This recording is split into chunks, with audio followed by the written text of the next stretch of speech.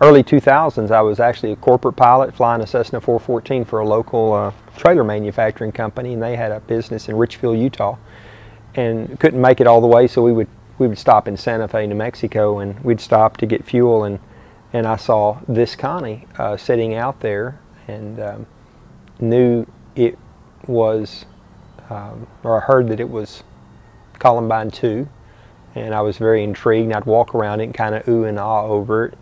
And at the time, I didn't have the money to put the air in the tires, and that was free. Just needed a compressor. And then I got a phone call from my friend Carl Stofus, and Carl called me and said, you know, thinking about buying Columbine II, and it's in Marana, Arizona. He acted like, I mean, he didn't have a clue I even knew. So I actually sent him pictures. I said, yeah, I've been out there and looked at it twice. Have you really? Yeah, I've been out there to look at it. Are you wanting to buy it? No, I'd rather you buy it, Carl. I just like to have a friend that owns one. I don't necessarily want to own one. So we talked a little bit, and he went into negotiations, and by gosh, he bought the darn thing. My name is Brian Miklas. I was the project manager on Columbine II, the Connie that Eisenhower used as his presidential aircraft. It was an amazing project to be on. Very thankful and grateful to be able to be part of that project. Probably the highlight of my career. No, probably to it. Definitely a highlight of my career. Had a bunch of great people helping us, working with us, guys from Dynamic and support from Mid-America Air Museum, and Tim Coons and Pete Blood, and just lots of great guys helping us. But just an amazing project to be part of. And I like to tell the story about when Carl first approached me with it, and he came up and pulled up in his vehicle and showed me a magazine that was talking about the demise of Columbine II. And I remember him coming up and saying, you know, what do you think of this? And I kind of flipped through the pages. I'd never really paid any attention to Connies and that kind of stuff. You know, it's just a big airplane. And I remember looking at it and saying, yeah, you know, I think that we could take it apart here, or, you know, it'll separate here, you know, we can haul it home. And him looking at me saying, no, we're going to fly it home. And it was just an amazing adventure from that point on. It was just pretty incredible. And we headed out to Marana, and we got out there, and I first saw the airplane, and my first thought was, my gosh, this is a big airplane. Where do you start? This thing is just huge. And it was probably the end of the first week before Carl and I really talked about the airplane, because we were both afraid that we would both say, let's just get back into King Air and go back home. It was just an overwhelming task. But as we got more and more into it, the more it seemed like, okay, it's just another airplane, nuts and bolts, and start working through the systems. And that's how we approached it. And it turned out to be a great airplane, great project. I got started with the Connie. Carl contacted me through a group of friends through Anderson Airmotive and everything, and found out I was in Arizona and I was willing to help. I went out there, I think it was a Wednesday, the first day everybody got there, with Carl and Brian and the whole Dynamic crew, and Tim Coons was with me, and we did the first evaluation of the airplane that day.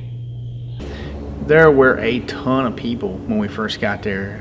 It was amazing the number of people that showed up at Columbine when we showed up to do our first inspection, and there was a lot of pressure to run the engines, a lot of pressure. And Carl just kept on, you know, we're gonna run the engines, we're gonna run the engines, and you know, again, we have very set things on how we do ferry aircraft, how we prepare aircraft for flight. And became very apparent very quickly that that was not going to be a quick, easy thing for us to do. And I can still remember riding back to the hotel one evening in a van, and Carl asked me when we were going to run engines, and me telling him it's not going to happen this time. And he was very quiet for a little bit. And then when I went through the list of things that we needed to do to make sure these engines would survive and would be going to be good to go, then he was in full agreement, and we didn't run the engines the very first time. And it was several trips after that before we actually ran the engines. And the big thing was we pulled so many components off and had them sent out, like I say, fuel pumps, just the whole 9 yards. Really every accessory, probably other than magnetos, we sent out for overhaul. So just great, like I say, great prep. We had every intention of making it successful, and we did just that. It was overwhelming, because first off, it was a big airplane that's been sitting for a really long time, so it was hard to know where to start. We kind of started looking at the motors over a little bit to see if there was even anything worth running. And that first weekend, I think we put fuel on it and found out that that wasn't going to work for a while. We got that fixed, and then actually pressured up the engines, and that was another thing that everything had to come off, all the systems, all the components, fuel injection nozzles, fuel injection lines, all the master controls, everything came off and went out for overhaul. And then we started pulling hoses and cleaning tanks and getting engines ready. That's mainly what I was as well. I was the engine guy. I didn't get to touch much anything else.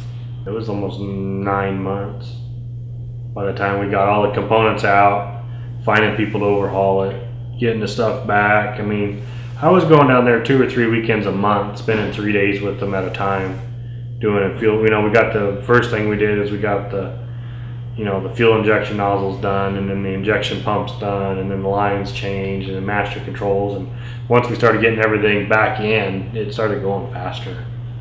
But yeah, it's a lot of work. It took me almost 2.5 days to do just injection nozzles on one engine, because it's just, you got to rip everything off, put those in, and everything back together. And I said, if you go out there, we'll come help. And so we did. Loaded up our Lockheed Lodestar and loaded up with mechanics. Had almost every seat full, and flew out there. And when we got there, his team was really glad to see us, and because I mean our guys were very experienced radial engine guys. And we got there, and then we got to meet Billy Packard. We got to meet Brian Michaelis, and got to meet their team, and had a lot of fun.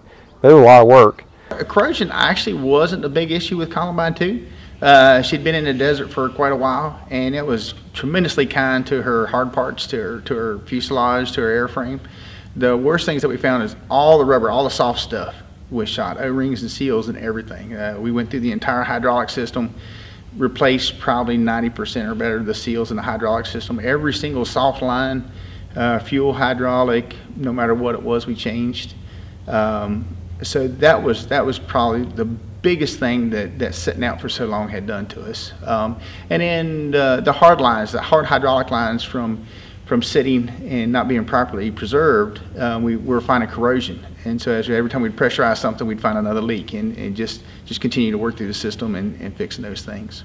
And I think we made in total 3 trips out there, and then I physically helped Carl with some of the accessory overhauls, helped him with the props. And so people thought that I was a financial investor in the airplane. I was not. But I did help a little bit, but I didn't help nearly as much as I got credit for. And Carl's a very generous man. He'll give a lot of credit to people if you help a little bit.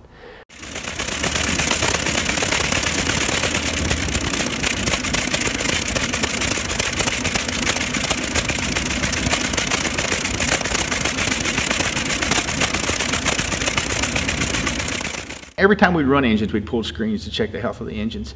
And we pulled the screens on number 4 and found that there was a lot of metal in it. So in aviation terms, it was making metal. And that's not a good thing.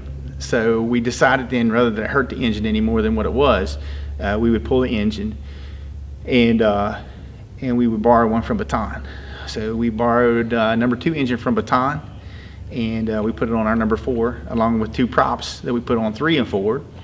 And it worked out really, really well for us. And the reason why we borrowed the props from them is because these are electric props, and they are steel hollow with rubber in the end of them.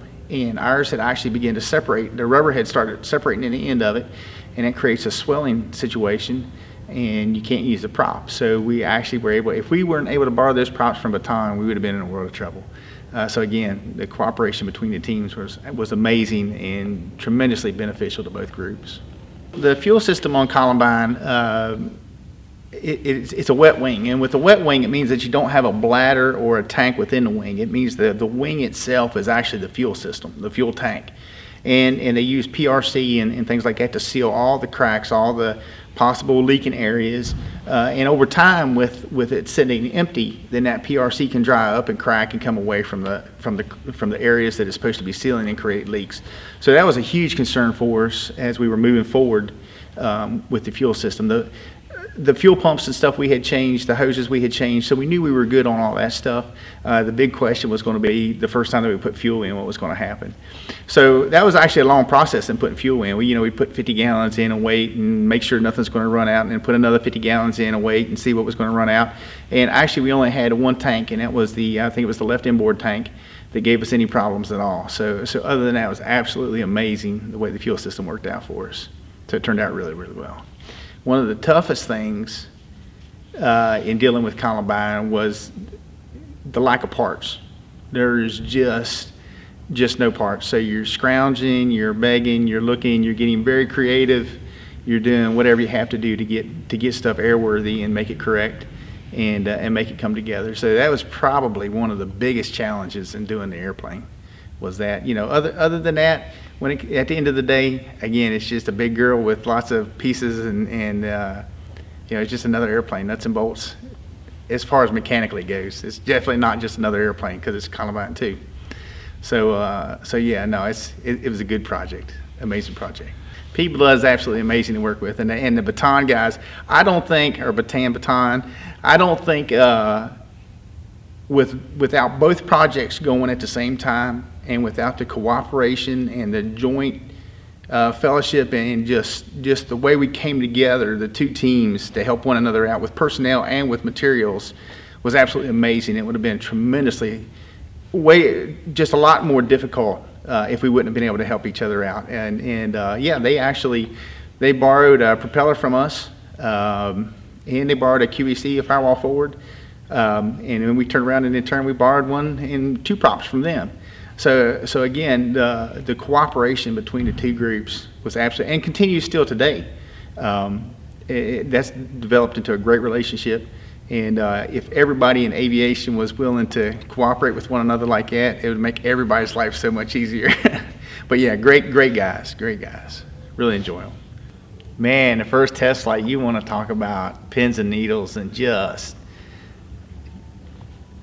I don't know how you could be any more nervous. I mean, I've got 4 children, and Amy, please forgive me, but I don't even think that I was near as nervous and just dying inside watching Columbine taxi off and take off roll and rotating, and when she climbed out and the gear came up, honestly, it was so emotional. I started crying like a baby.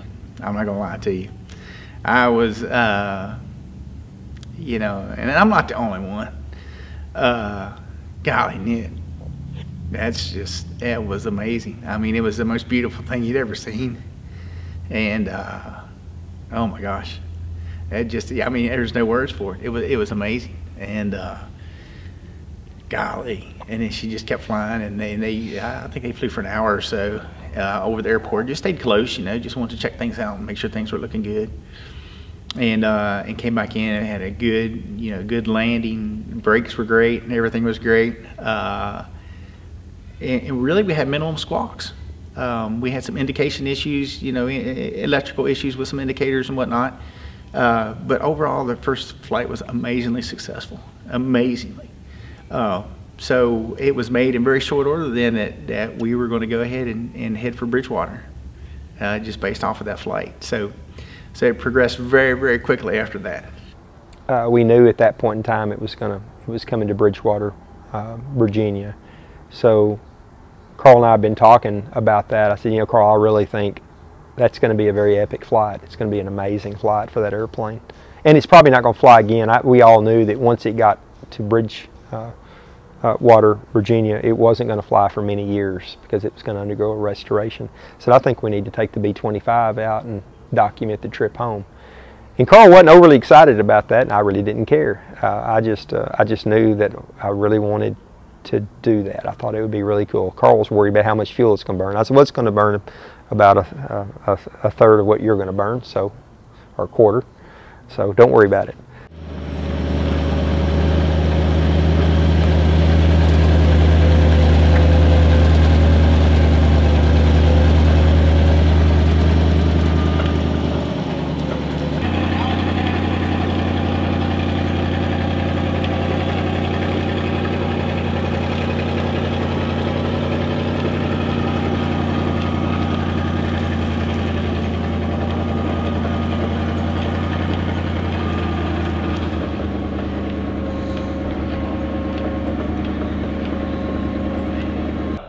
You know, they had the airplane, it was looking great.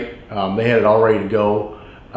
We did some final, help them clean up some things and kind of put some things away, more or less get ready for the trip, get it tugged over to the line, you know, and then it's starting to become reality, and you could tell, you know, the energy out there it was an awesome energy to have, and it was one of those things where if you could have that kind of situation every day, it was cool. Everybody's excited about the trip, you know, everybody's, you know, getting ready, the airplane's ready to go, everything, the media's starting to show up, everybody's poking their heads in and seeing what's going on.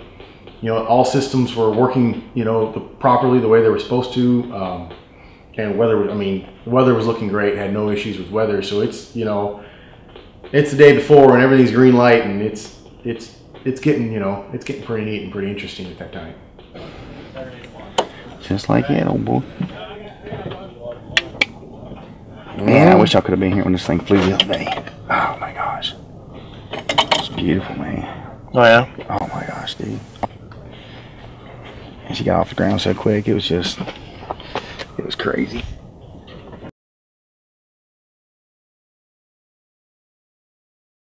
Yeah, in Arkansas would be a cage. Oh, whoa!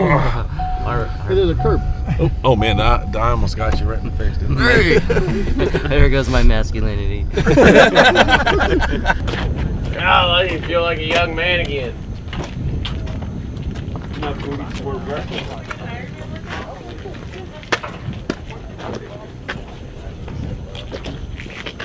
Was that it? Damn it! Yes. It's time to hook Tyson up Navy to the flight. all the way. Oh, you're gonna. Yeah, this is. That's one. No, no. Ready to go. All right. Exciting day. Did you like my interview? Stand by a second.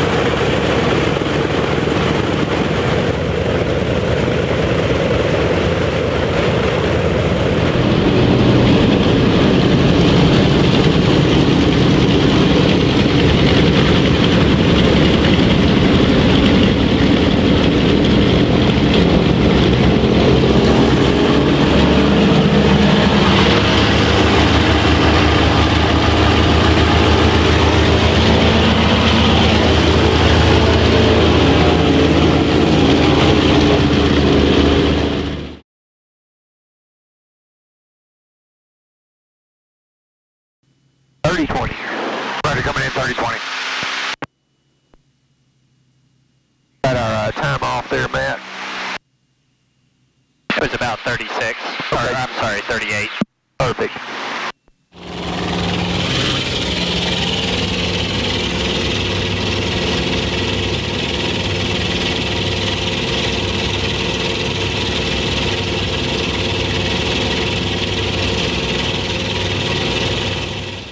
Immediately made 2 circles over the airport and watched from above, watched Columbine roll and make sure that she got wheels up and everything was in the well, and we got a green light from them that they're good to go, everything's running good, and we're gonna make a turn eastbound. So we made a turn. Well, they hadn't flown. I mean, that airplane hasn't flown in I think it was 10 years, and it was a ferry flight 10 years ago. So it really hadn't flown much. So really, nobody really knew what it was going to do. And how it was going to match up to the B-25. So we picked a speed that we thought was going to be a decent speed, and actually we thought that we were going to have to give everything the B-25 had to keep up. So we headed out in our direction and waited for the Columbine to catch up to us. Because of the engines and trying to make sure that we didn't put any extra stress on the airframe, and really, with most photo missions, you know, the camera ship flies a steady, he's going to fly at this speed, and then who's ever being photoed is they're going to maneuver around the camera ship. Well, with this one, we didn't want to do that. The Columbine was headed to Mount Pleasant, Texas, It was going directly there, and we were going to get whatever shots we could get in that 4-hour period. So once Columbine got up and they got there, everything situated and everything was in cruise, then we started to maneuver the B-25 around Columbine. As a pilot, and where we sit, we're up in front of the B-25, we don't really have much visibility behind us. So it was real interesting with the photographer in back, and he was telling us how far everybody's away, and we're trying to slowly crank off power without seeing. It's kind of like trying to drive a car blindfolded. And he was like, okay, well, they're right behind us here, so we kept getting a little closer and a little closer, and we finally got to a point where Tyson got some amazing shots out of it. And then we maneuvered around them.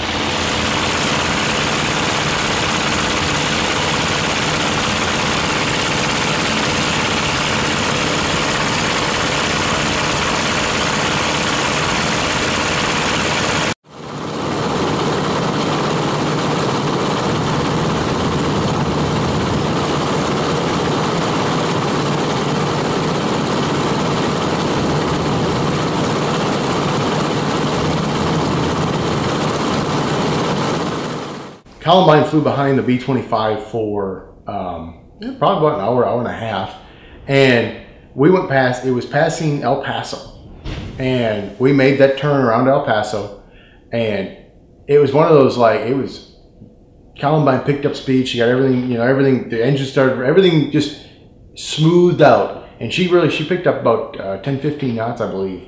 And all of a sudden, she's going to pass us, and it was one of those things where. The photographer in the back said they were, they got out, and I turned around in my seat on the right. I was in the co-pilot seat, turned around and looked out the window, and you could see the nacelle. I have a really cool picture of the B-25 nacelle, and you're looking back over the tail, and Columbine is just there. Now they're playing along. If you guys aren't getting good shots back there right now. And it's just beautiful airplane, and the Connie's flying are beautiful. They just have beautiful lines to them, and here's this airplane, and it's creeping up on us, and it was just cool. I got some really cool videos. That was a really exciting time to watch it pass by the wing, and it's like, there it is.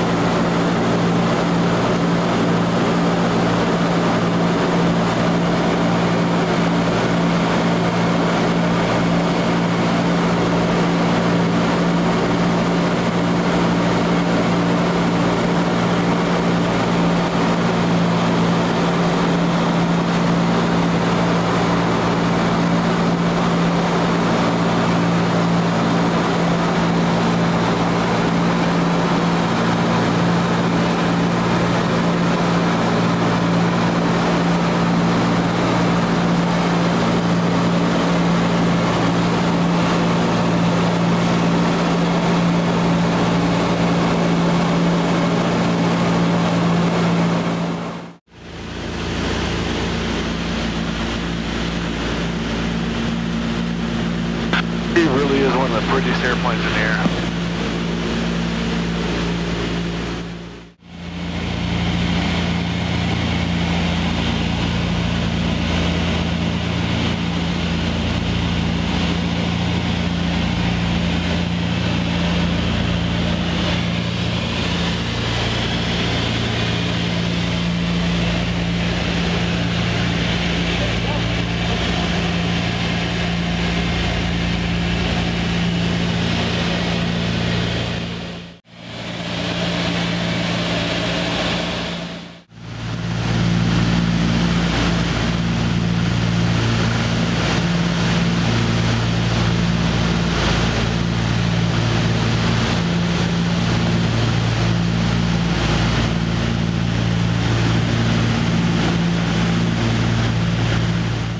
But the photographs we got coming back were epic. The video you took and the photographs that Tyson took were just some of the most stunning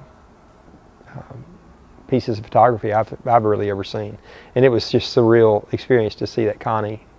You know, we were primarily in front for a long time, and they pulled up behind us, and then there later on we swapped positions, and just to see that massive thing flying through the air, it was quite a. I can remember it like it was yesterday.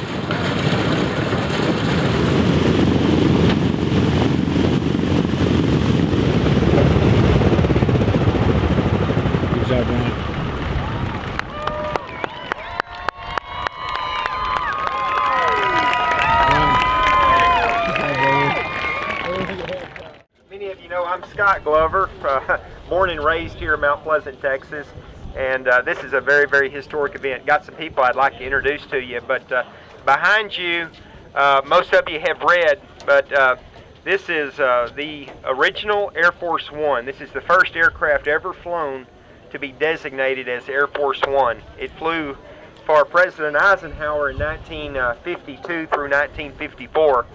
It's a Lockheed Constellation, and it's just an amazing piece of American history. The other Air Force One aircraft are actually in the ownership of the United States Air Force, and they're in various museums, and they will never fly again.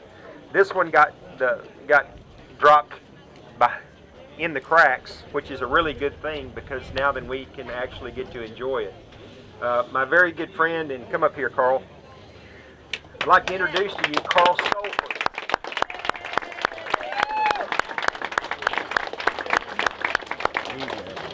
Carl and I have been friends since 2010. We met at an event up in Illinois with some DC-3s. He's got a DC-3 just like ours. He's got Miss Virginia, and we've got Sky King here. We met there, and we just struck a friendship, and it's just grown.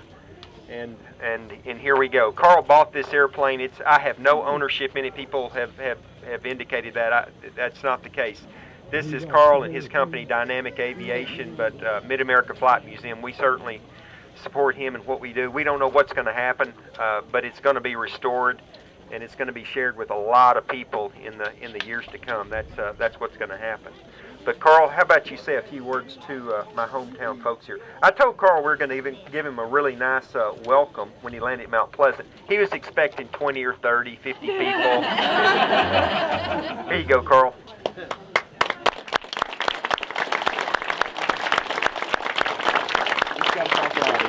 Okay, thank you very much, Scott. Up until this point in time, Scott has not had a credibility problem, but he sure does now, because this isn't just a couple of people. But in all practical purposes, this is an airplane that belongs to the American public. It is a very,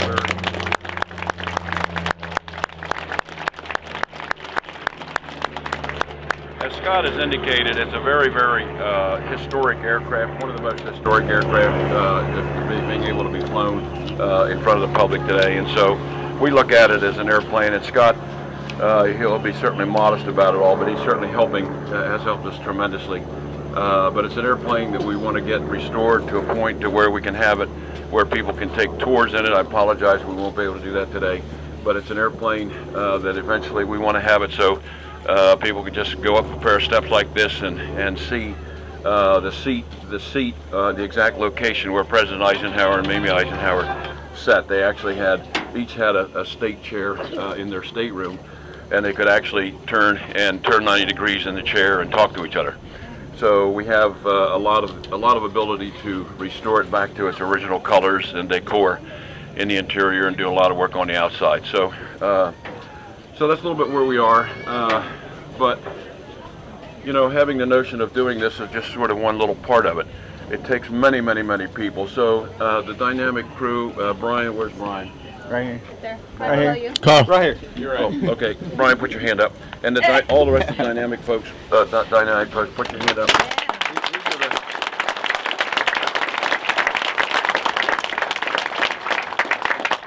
Yeah, these are the folks that spent the better part of the last year traveling back and forth from Virginia to Marana, Arizona to put the airplane back together. It was not in very good condition, and it flew flawlessly in here. I'm going to say that until the pilot tells me otherwise. But most importantly is the crew. Where's Lockie? Oh, right, Lockie's right here. And Tim Coons is right here. And Mr. Woodward, we're right here. We got Tim Coons. Tim Coons. Where are the other guys? Here they are. Okay, right here. Put your hands up high. These are the guys that got aboard this airplane last Saturday. It hadn't been flown for 20 years, or about 15 years, and did a very, very successful test flight. They got in it this morning and flew a 4.5-hour non-stop flight from Marana, and this is the crew that did it. So please give them a big thank you as well.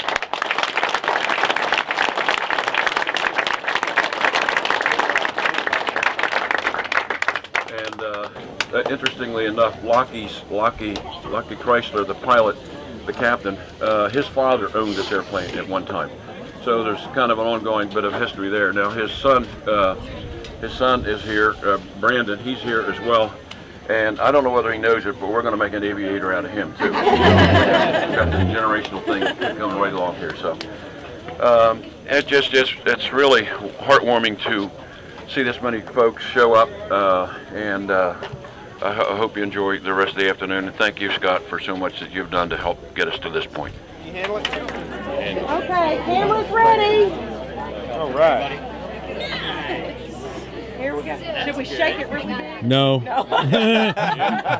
It's pointing my direction. Point it out and open? Yeah. Go, Rocco. All right, you guys ready? Yeah. Don't point at me.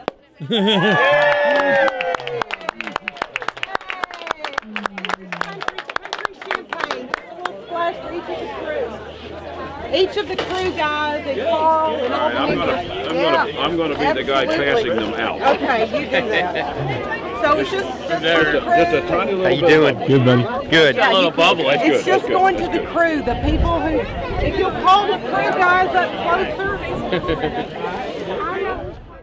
Well, the next leg, when we left Mid-America here, Mount Pleasant, the rest of the ground crew, myself, Rocco, Kevin Nelson, we had decided we were going to ride on the Constellation. We didn't care. So it was decided, we convinced Carl to let us ride from Mount Pleasant to Bridgewater on the Constellation. And man, It was amazing. It was absolutely amazing. It is a very big airplane, but when they got to the end of the runway and they released the brakes and that thing started to accelerate, it set you in the seat, and it was just like, oh my gosh, this is amazing, absolutely amazing. And we climbed out, and she was just performing just beautifully, just an amazing airplane. And you know, we were up and walking around and watching what was going on and watching up front and taking lots of videos and pictures out the windows, you know, and just enjoying and watching the engines and stuff, because it gave those guys an extra set of eyes also. And so we just really enjoyed the flight home, and just could just really appreciate the airplane, and you just sit there and start thinking of the history and everything that was done with the airplane, and you know, President Eisenhower and all the other folks that had been on that airplane, and here we were, you know, here we were a year later after we started this whole thing. Here we are actually riding it to Bridgewater. And it was just amazing, just absolutely amazing to see everything that we worked so hard for right there. And we were in it riding home. But I tell you, Lockie stuck it right on the numbers, and there was absolutely no issue whatsoever. He probably could have made the last turn off if he wanted to. Just a tremendous, tremendous job. And again, we got turned around and taxied back, and we could see that number 2 engine was smoking pretty bad. So we knew we had a couple cylinders that were hurt on that engine on the flight coming in from Texas to Bridgewater. And we had actually opened the back door so we could wave to everybody, because there were so many people lined up and parked everywhere. We had opened the back door, and there's so much smoke coming into the cabin from that engine that we actually had to put the door back in. But it was still, it didn't matter. We knew we had a hurt engine, but we had a great airplane. She's absolutely beautiful. I would have changed some cylinders and went anywhere in the world that you wanted to go with her, and I still would today. My son Tyler, it still gets me. When we came off the airplane, it was really cool to be able to be part of the crew who stepped off the airplane, because it was cool to be here and be part of it. But you know, just the flight crew stepped off here at Bridgewater. So to be part of the crew that stepped out of the airplane in Bridgewater was really, really cool. And when I got down the steps, my youngest son Tyler, he just burst into tears. And he was so afraid of the landing in Bridgewater, and he was so scared that we were finally there and safe. It was just overwhelming for him. And but you know, that's the whole impact. My family was so proud of me. Everybody's so proud. And again, you're part of history, and you don't get to do that every day. You don't get to do that every day. And very few people in their lifetime ever get to say, hey, I was part of something historical. So again, to be part of that is just, it's beyond words. It's beyond words. And even though Dynamic owns the airplane, you know, and I've said it before, it's not, you know, Dynamic has become the custodians of that airplane. And it's the people's airplane. It was an Air Force One. It was the first one. The history of this there with Eisenhower makes it very, very unique. You know, I'm surrounded by beautiful warbirds and airplanes with a lot of history, and I get to work on them every day. But there's something about Columbine that'll always be special. And yeah, it's pretty unique.